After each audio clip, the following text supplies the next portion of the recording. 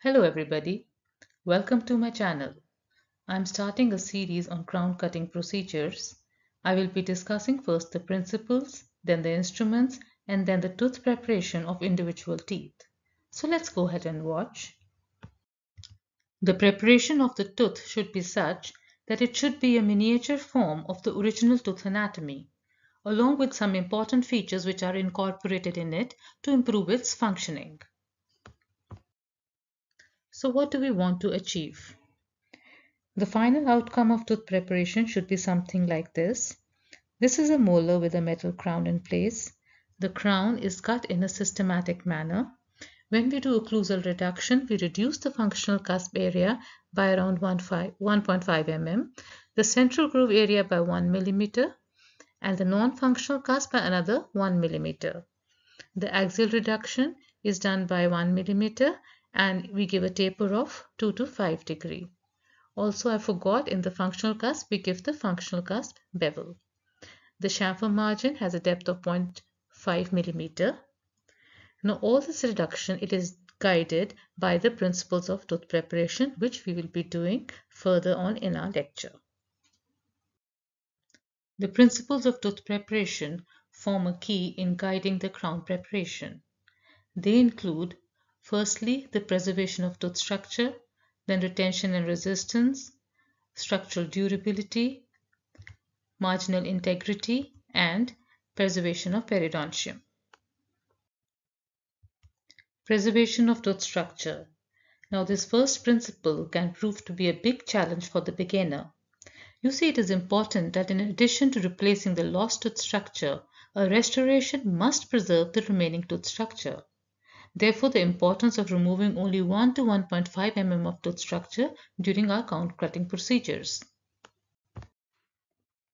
Retention and resistance. You should know that this particular principle determines the success or failure of the restoration. Now, both of them are interrelated and inseparable quantities. We already know that retention means to prevent the removal of restoration along the path of insertion or long axis of the tooth, and resistance, it prevents the dislodgement of restoration by apically or obliquely directed forces. Now, they are both further dependent on 5 features. First is taper, then freedom of displacement, path of insertion, length of the preparation, and substitution of internal features. Now let's see what they are. Coming first to taper, we use flat and tapered diamond for this purpose. If you look at the shape of the burr, it is such that as it cuts the tooth surface, it imparts a taper of 2 to 5 degree to the surface. Now you can see it here in the pictures. In the first picture, this is a crown in which the walls, they show convergence of 2 to 5 degree and they are converging occlusally. Now, like this. This is occlusal convergence. In the second picture, we can see the wall, they are diverging occlusally 2 to 5 degrees. This is the inlay preparation. Like this, you can see from here, it is diverging. And here it is diverging. So in the final form, the walls of the preparation must taper to permit the restoration to seat. Now this 2 to 5 degree convergence or divergence is known as the concept of taper. Ideally, for maximum retention, exact parallelism between the walls should be created, but this may not be practically possible, so slight convergence or divergence is given as the situation demands. Now, what does taper do to the walls? You can look at the picture. Now, there are 3 situations described here. In the first one, the tooth walls have 10 degrees taper, second 15, and the third 20 degree taper. Now this is just an arbitrary situation to explain taper to you. Now taper helps to visualize the prepared walls. This is the first point. Now if you observe, because of the taper, we are able to see the prepared walls better. Then it prevents undercuts. Because of that, we can move the restoration in and out of the tooth very easily without any hindrance. Then it compensates for the inaccuracies in the fabrication process.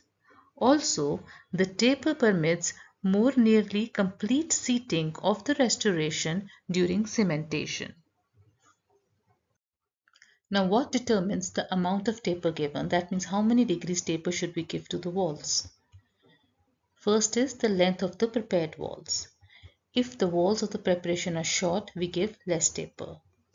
If the walls are longer, we give more taper. Next is the amount of tooth surface involved. If the tooth surface is more involved, we give more taper. Then the need for retention.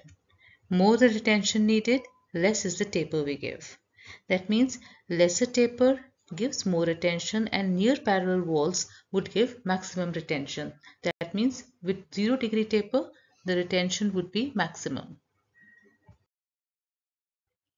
Under retention and resistance, the next 2 points we'll discuss is freedom of displacement and path of insertion.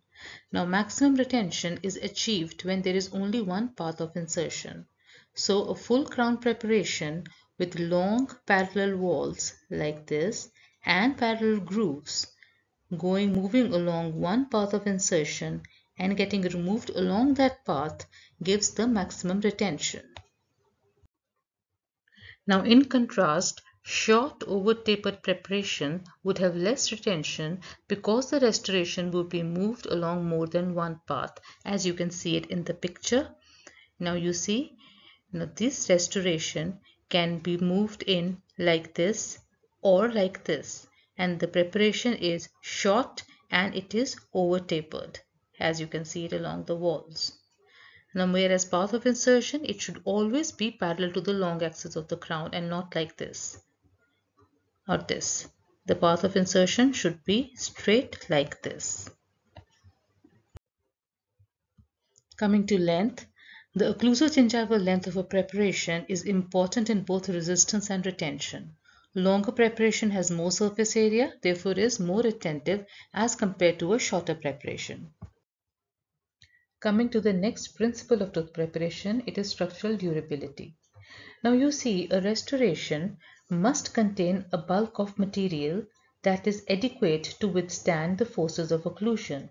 If you look at the picture, in the first picture, you see that the tooth preparation is less. Therefore, our restoration, that means the crown hair, it is thin. And now this is insufficient to withstand our forces of occlusion. Now compare it with the next picture. Here you can see we have sufficient thickness of the crown present. This is due to proper tooth reduction that has been done.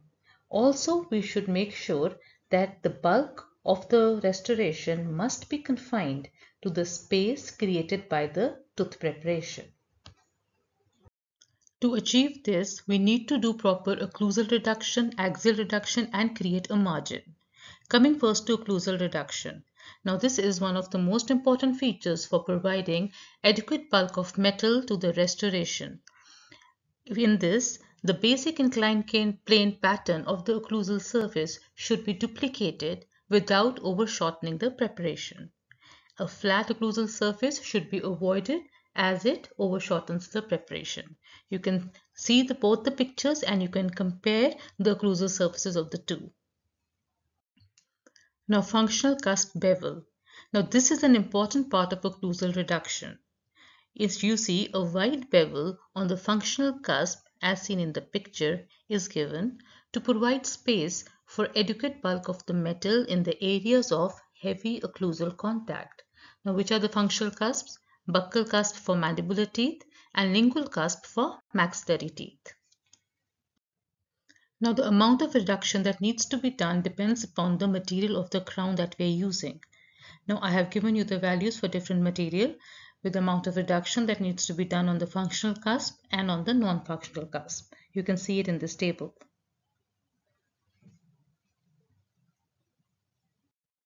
Coming to axial reduction. Now, this is also important for securing space for adequate thickness of the impression material.